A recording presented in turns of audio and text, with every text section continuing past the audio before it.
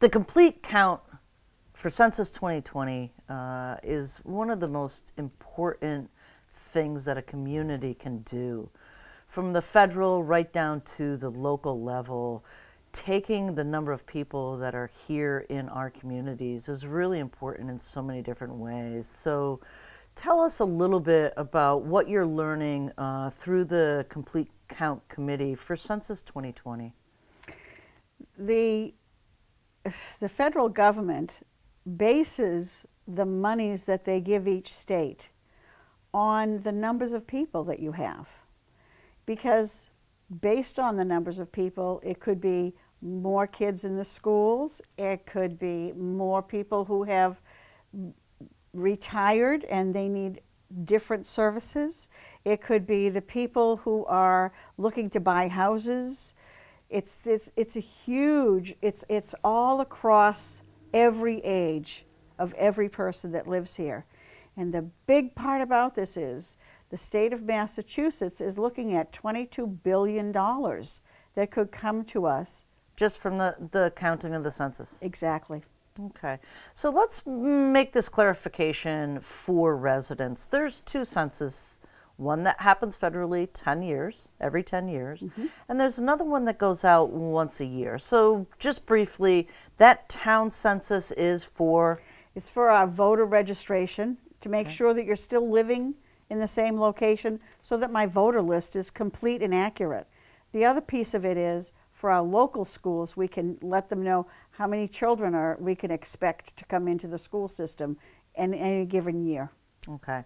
So coming back to the federal, you know, you stated a very large number of $22 billion, but we can break this down into our senior center and money for our community senior center, but we can also break it down region-wide as well. Absolutely. Don't forget that all of us have representatives from different areas, and the Complete Count Committee for us is by Barnstable County. So what we're looking at a county level is, gee, how many representatives do we need? How many senators do we need? Will those numbers change? And as those numbers grow or change or decrease, it moves our voting lines for who we can vote for. Right, and this actually even comes right down in granular into the local level of changing precinct lines as well. Absolutely. Did that happen recently in 2013? Actually, it did. We had to have all 13 town councilors had to be up for an election in that 1 year because all of the precincts lines changed. So they moved a little bit, and that's all it takes. But for your town councilor, you want to be able to vote for your town councilor. Right. So as we look, so obviously federal funding is a big piece of the census. School funding, voting for representatives and region. This whole count, though, a complete count, what does that really mean, that you want a complete count? A complete count means all of the people. It doesn't, the people who will respond sometimes to a census will leave children off. We need to know about the children. We have a lot of folks that are homeless here. We still want to count them because they're still getting services through the town of Barnstable. There are folks that are on some kind of aid. That information is important to us too. So we want everyone, whether you're here 6 or 8 months out of the year, or are you here, you know, part-time. When are you here? And when are you using these facilities? So let's talk a little bit about some of those demographics. You've touched on the homeless population here on Cape Cod, but also those transient residents who may spend a portion of their year someplace else, or perhaps a college student. How is that handled in the census? You know, that's a good question. The college students that do go away to school, they are capturing that information as well at the college level, but the parents are probably keeping that person also on the census because they're only there for a portion of the year and then they're home again. Same is true of those folks that are snowbirds. Where do they consider their home? Do they consider their home here on the Cape, or do they consider their home in Florida or the Carolinas or wherever they are? We need to know that. We need to try and capture that information. Right. So what's a good rule of thumb, especially for our snowbirds out there, of determining where they're living at any given time within the year? We ask them to tell us what address do you use for the IRS when you do your tax return, because that's the address then that we would consider your full-time address. Right. So we've touched upon our homeless populations and school-age children and college students. What other populations seem to be undercounted? Well, we have an awful lot of immigrants on the Cape, and they're out there working. They're a viable part of our community. And they need to know that this information is just for census purposes. It doesn't go anyplace else.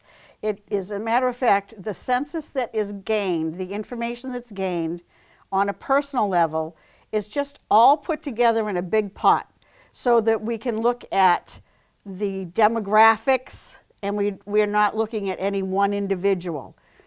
In 72 years, that information will be made available, so those folks that are out there doing genealogy, they can find this information out about their parents or their grandparents or whomever. Right.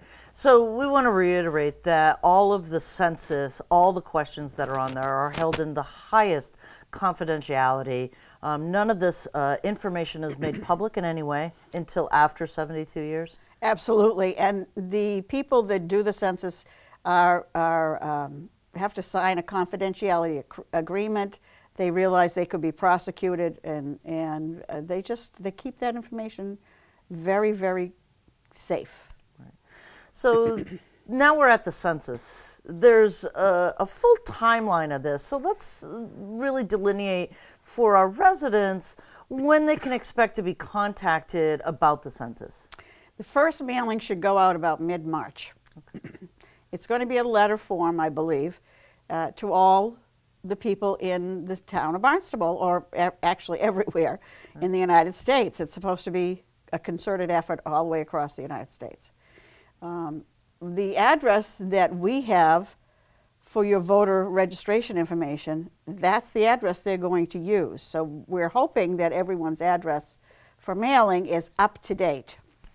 Beyond that, if you don't respond, and you can respond in more than one way, if you don't respond, then you're going to get a postcard in 2 weeks. And then after that, if you don't respond, you're going to get one more mailing. And if they don't hear back from you at the Census Bureau, they're going to send someone out to see you. So let's just back up a little bit. The census itself can be in 3 different formats. So I believe I heard it was online, yay. Paper format, if you love to fill in the bubbles. And then the last one was by phone. Yes, because they have 12 different languages being spoken by phone, so that someone who doesn't understand the English language, they can actually make a phone call and talk to someone who can speak Portuguese or Russian or whatever and help them through it. Right. So 3 different ways, multiple touch points for alerting of the census is now being taken. And Census Day is when? April 1st. So April 1st, which sometimes has another connotation of April Fools, but this really is a fool's errand if you don't fill out the census. Correct. We're trying to make sure that everyone understands that no one is going to, on the phone, no one's going to ask you for money, no one's going to ask you Social Security number, no one's going to ask you for bank accounts.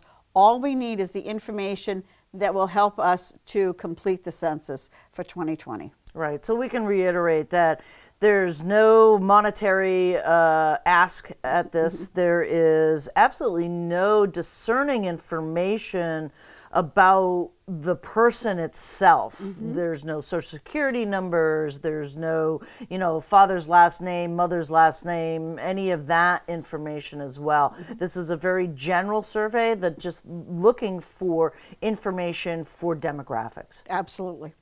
Okay. So when does the person come to your house, and should we expect them at any time of the day? Actually, they can come to your house between 9 a.m. and 9 p.m.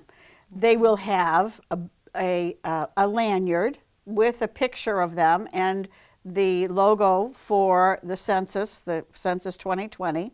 They'll also have a bag with them that has the Census 2020 on it, and inside the bag will be a laptop. So they could actually sit down with you and do everything on a laptop. But all of those things will have the Census 2020 logo on them. Right. Now, we do have a population that might be a little scared of opening that door. Is there a safeguard with that? Can they call somebody if they think that maybe they don't have a census person in their home? Absolutely. The person standing outside your house can give you a telephone number to call to speak to their particular supervisor. There's also numbers that'll be online that you can call to the centralized information for Census Bureau, and they will give you the information. So there's a bunch of different ways, and they have to all be vetted with the police department. So it's a safeguard all the way around. It's a safeguard all the way around. So one, you'll get information about when the census is open and how to take either the phone, the paper, or the online version of the census. If you don't fill out that or didn't get one, it's probably because your address hasn't been updated.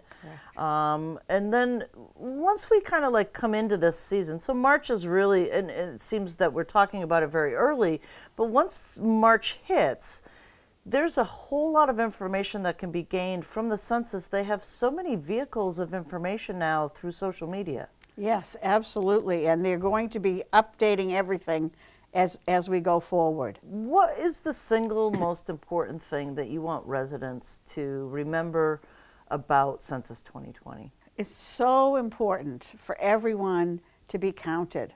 It's just so important, and it falls on everything that we have here in this beautiful community that we live in. We're so fortunate to be here, but we need to make sure that we're getting everything that we possibly can for the life that everybody wants to lead here. Census 2020, be counted.